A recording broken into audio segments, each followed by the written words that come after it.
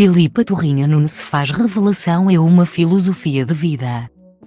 Ponto e vírgula. A figura pública, Filipa Torrinha Nunes, marcou presença no programa Casa Feliz da SIC, e acabou por fazer uma revelação que deixou todos perplexos. Ponto e vírgula. Eu nunca comi carne na minha vida, começou por declarar Filipa, na cozinha com Diana Chaves.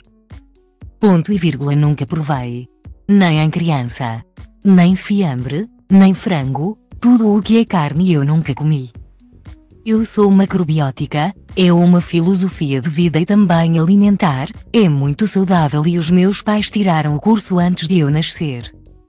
Ou seja, eu já nasci numa casa macrobiótica, e nunca senti necessidade de provar.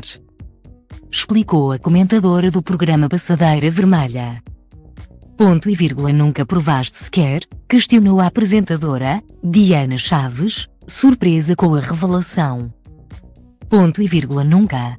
Não me sinto mal quando alguém está ao pé de mim a comer carne, eu respeito perfeitamente e está tudo bem. Mas não sinto apelo, atração, vejo a carne e não penso que delicioso. Nunca senti falta.